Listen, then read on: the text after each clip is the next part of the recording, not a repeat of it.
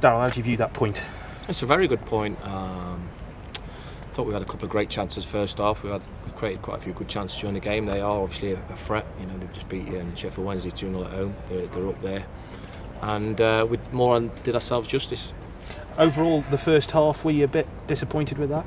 No, not really. To be honest, we still created 3 chances before we got into it.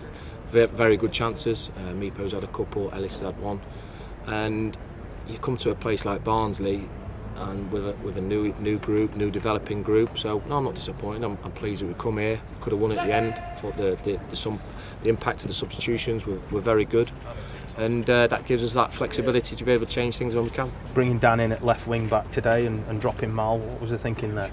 Yeah, for me, Mal's done very well for the football club. Last 2 games he's been poor. I've got a competitive squad, guys, and you're going to keep chucking this down, chucking that down. We'll do that. I'll make the decisions that I think's right for the football club. There's a lot of experts out there that pick different teams than me, and I get it, and I'm no expert, but all I know is that the group are very much together. Players will be coming in, players are still working match minutes up, and we'll work accordingly from that. Was the timing of the subs important, and how tricky was that to get right? Well, timing of the subs are important. We've got 5 subs now this season, so we have to utilise that. It's the first proper opportunity with the window shutting to get the squad to be able to be flexible with changes and personnel, and they'll grow. Dennis Politics played 14 minutes, I think it is, pre-season.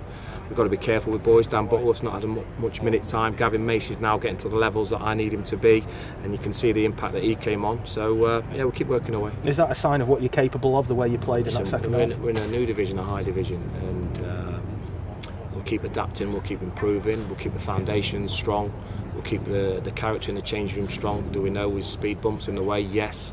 But if we're going to be moaning and complaining about getting a point at Barnsley, we're in a bit of trouble, aren't we? You know, they're a team that's going to be in the top 6, top 10 off this division, and we're competing on our own against everybody, apart from obviously the exit game. Reaction of the fans as well with the equaliser, that shows you just how much it means to them. We love the fans. Fans are fantastic. They come and support us in the numbers, and we keep trying to improve for them. Just lastly then, I wanted to ask you about a couple of lads who are not here, a couple of the injured, Brad Walker, Tom Conlon. Any news on them at all, can you say? Yeah, they missed the game from injury.